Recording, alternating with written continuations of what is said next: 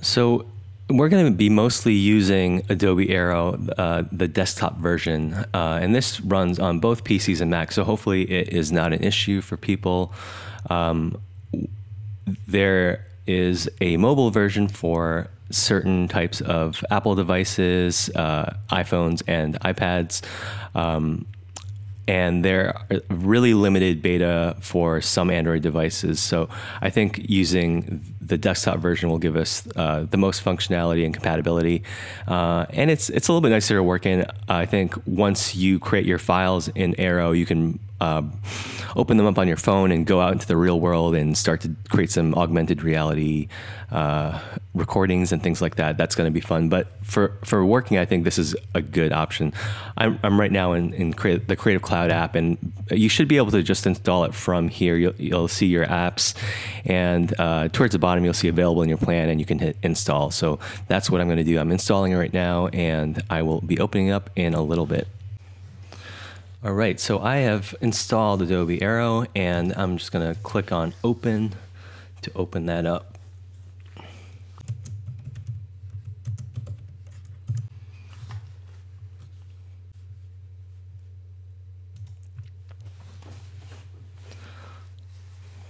Okay, so it's taking a little bit of time to open up.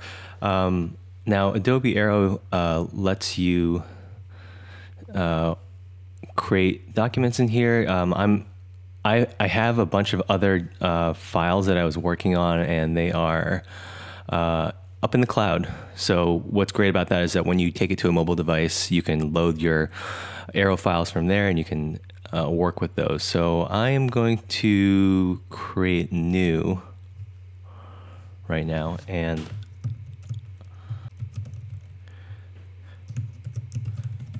maybe I'll just write Aero lesson 1.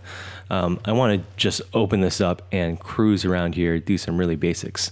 Okay, so we're in 3D space. This is just the foundation here. You need to understand that we're working in 3 axes: X, which is horizontal; Y, which is vertical, up and down, and you can see here X, Y, and Z.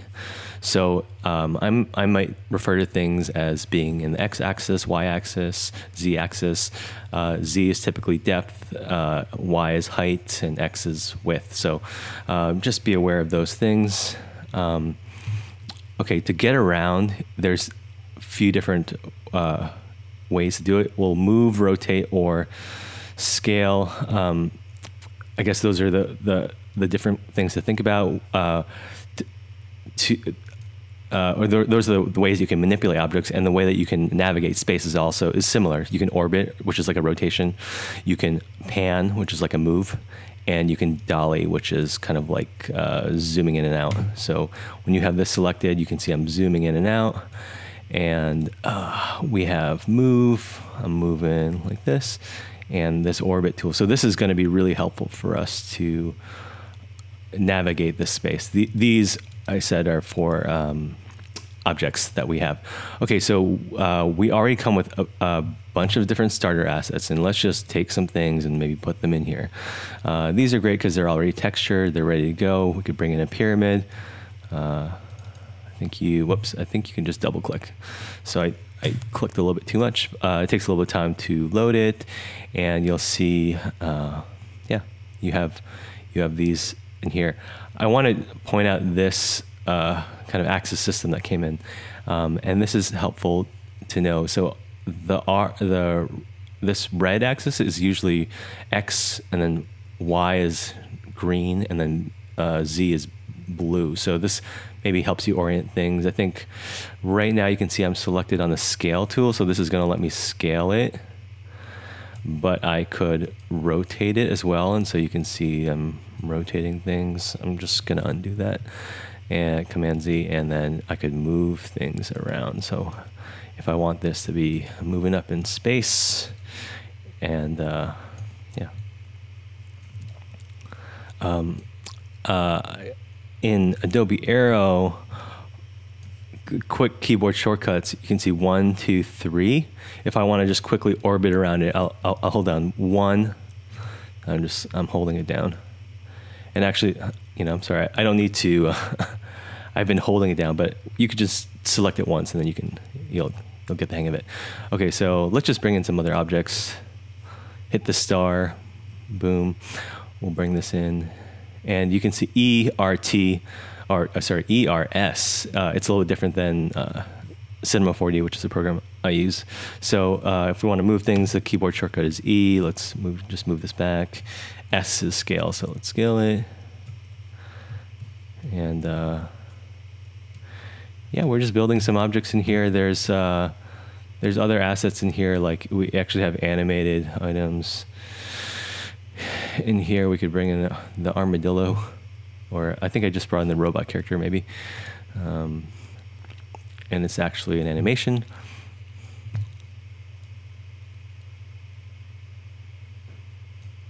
There you go. For things that are animated, you will need to go into preview mode to see what's happening here. To preview things, you can go into preview, but I actually have not added any animations or behaviors. So let me, I think we have a few little things. We have enough for us to play around with. Okay, so if you had other files to import, you could import them this way, but let's go into this behaviors down here. So we'll select an object and we'll add some interactivity to it. Let's start simple. Here's your pyramid. We can select this and we can add triggers. So behaviors that will happen on this. So the different ones that we want to look at are start. This just happens automatically in the beginning. Tapping. So if you're this is if you're using the app and you tap on the object, you can trigger a behavior. Or if you get within a certain distance, or even like looking at something, you can do that. So I'm just gonna keep it simple. Do a start. Okay, so on start, we'll do something like play an animation, spin. Maybe we'll just spin it. Okay, and you can see what that looks like, spinning it around there. You can select the axis you want it to go in. You can set the duration, ease in and out. You can see that it starts off slow, gets faster, and then slows down again. That's easing in and out. If you want it to look like it's continually moving around, maybe you'll do linear. So here it's just going at a constant speed. And also, actually, you can set the play count to go infinite. So this will just keep spinning and spinning. Or let me see. It should go. Oops, that's a back and forth. I think infinite. This should just keep going. I think it's just stopping in the preview. Okay, let's select another character or another element. Let's say let's try tap on this one and let's make the action play an animation. Now. I believe these are animation assets, and they already have animations attached to them. So in this case, the animation that is attached to it is this robot character, and then you can see it is actually going to do this animation. It's already built into it. So yeah, we can set that up. Again, you can change how fast it is, how it's moving. Okay, and maybe one more we'll do is maybe we can do enter proximity. The distance, this is like if you get within a certain distance. I think 10 centimeters was fine, and maybe we'll just say when that happens, it will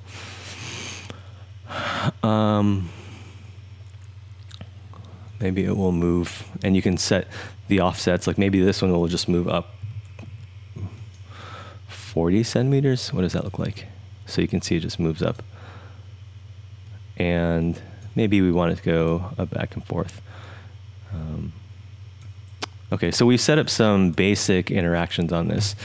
And now we can go into the preview mode and actually, work in the scene. So I'm gonna do this thing where I tap on the guy, right? And he starts moving. Again, you can save this file, open it up in on a mobile device, and then you can actually preview this in real world footage. This is just giving us kind of like a empty, an empty world. I want to just, whoops. What am I trying to do? I'm trying to get close enough to the star that it triggers the animation. So I'm I just want to double check that I have this trigger, enter proximity. Maybe the distance is a little bit too small. Okay, let me just edit that to 50. Let's see if that changes it. There we go. So now I got within 50, and you can see that it moved up like that. I think the distance 10 centimeters was too small. I couldn't get much closer. And it looks like it's actually stacking the animation, so it keeps moving up 10, 10, 10.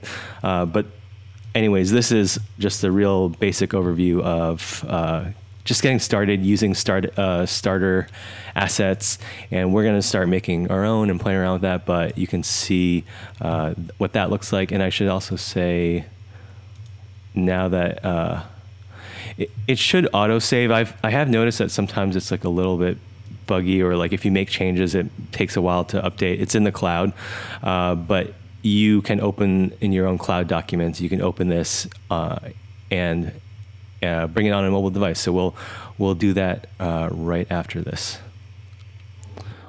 Okay, I've opened up Adobe Aero on my phone, and I found the file, Aero Lesson 1. I'm going to click it to load it. It's going to take some time to load the file. You can see I have this is the camera of my phone. I'm pointing it towards the ground. First thing you need to do is recognize the space. So you're going to have to find the surface, move it around. Once Aero recognizes the space, you can plop it down there. And then I'm going to just switch to preview mode. So I was in edit.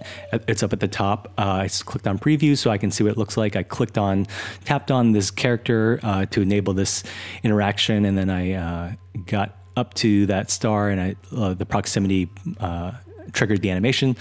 And we can also record our animations. So this is the result of a screen recording I did. I pressed that record button, and you can see, this is something that I can show people as proof of concept of, hey, I made an AR experience, and it's tracked into the real space. So this is the final step kind of in the process.